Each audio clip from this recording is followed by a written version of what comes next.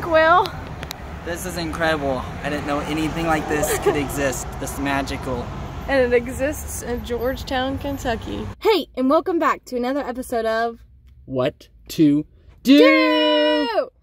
Today we are going to a milkshake shop that's gonna blow your mind with their awesome milkshakes. They're not like your normal milkshake. They are creative and amazing and literally over the top. All right, let's go check it out. Woohoo!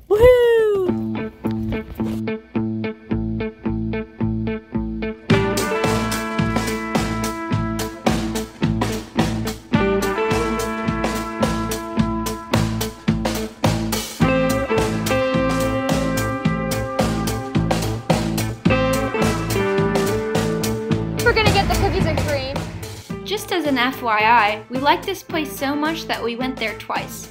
The first time, we got the birthday unicorn, and the second time we got cookies and cream. And we're gonna show you what that looks like here in a second. But really quick, we would love to remind you to subscribe and click the bell so you don't miss any of our future videos. Also, if you end up enjoying this video, don't forget to hit that like button. Look how cool this thing is. It's bigger than my face. It's amazing.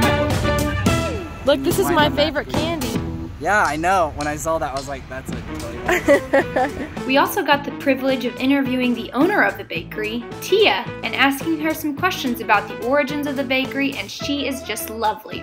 Also, something you should know about Tia is that she's so personal. She really values her customers, so go check out her bakery. But we have a friend named Lincoln. He said he'd come. I love it! He told us to ask you if you... He's like, I go there every week, and I always get the Death by Chocolate. Yes, always. What made you decide on the name Sweet Matriarch? So, I'm a Southern girl, and I've baked cakes with my granny, my great-grandma, everybody, and matriarchs, like, they kind of ruled the roost in my family my whole life. So I thought I'd name it after them, and since it was a bakery, they came up with Sweet. So it's Sweet Matriarch. Aww. And I are super cheesy, right? And so do you, like, you run the show? Yeah, this is my place. Now that my granny passed away, I definitely run the show, but yeah, this is my show. Wow. We've been here 7 years now. Wow. Very cool. Okay, the last question.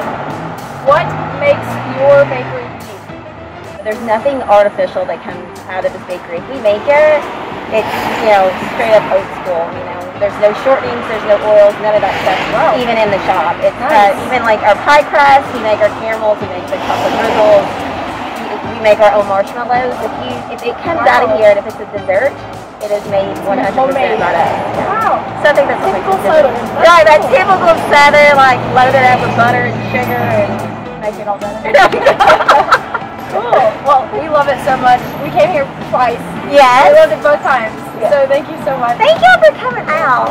Here are just a few sweets that we saw other people order while we were in line. We talked to a group of people in line who traveled all the way from Louisville just to try this bakery out. Due to the pandemic, the inside of the bakery is shut down, but just down the street we discovered a water treatment plant that was turned into a park, oddly enough. And it is so cute and unique. And we're gonna show you that park and its history. I think you'd be able to find a good parking spot at the park, but we had a little bit of trouble.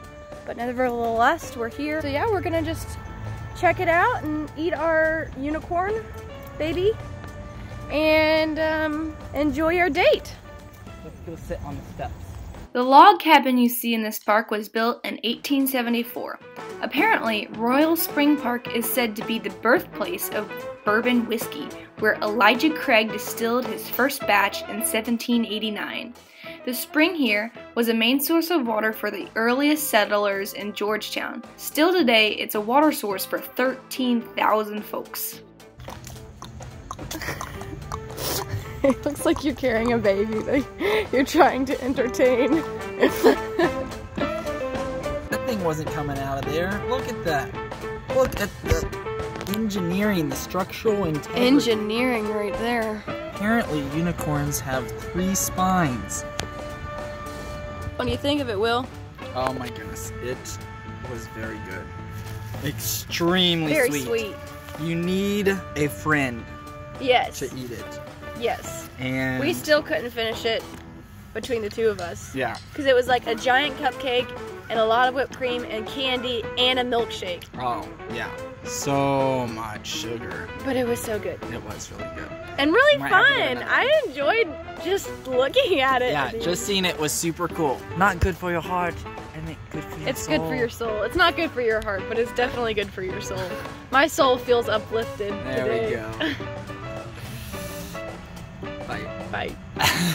So Kelly and I had to stop at the store, and we're thinking we might need to cover this up, the milkshake up, because we don't want anyone to break our windows to get in and get it. Hello, my loyal viewers. I just want to let you know they change up the menu pretty frequently, so they're always shaking it up. Milkshaking it up. Also, they sell a whole lot more than just milkshakes, so go check them out. You won't regret it.